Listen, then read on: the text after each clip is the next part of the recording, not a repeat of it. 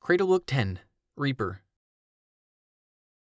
Elder Whisper leads Linden to the Sword Sage's void space, where there's a key to the labyrinth. He tells Linden the answer to permanently killing the Dread Gods can be found within. Raygon Shen alters the suppression field and unlocks the labyrinth.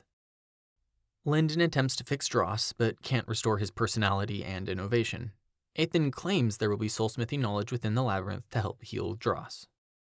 Linden, Boring Dross, Little Blue, Tiny Orthos, Yaren, Ethan, Mercy, and a restored Zeal enter the labyrinth. Mercy advances to Overlord. Linden learns of the Soul Forge and how to use significance for soulsmithing.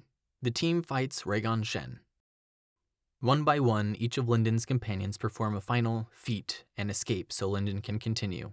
Linden is not happy to be left alone. Raygon Shen kills Subject 1.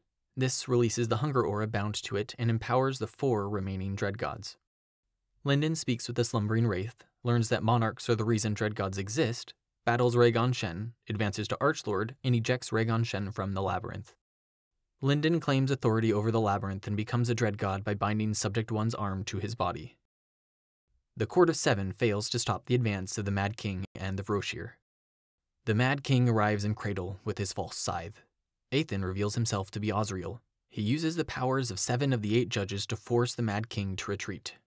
The Court of Seven arrives to take Osriel into custody.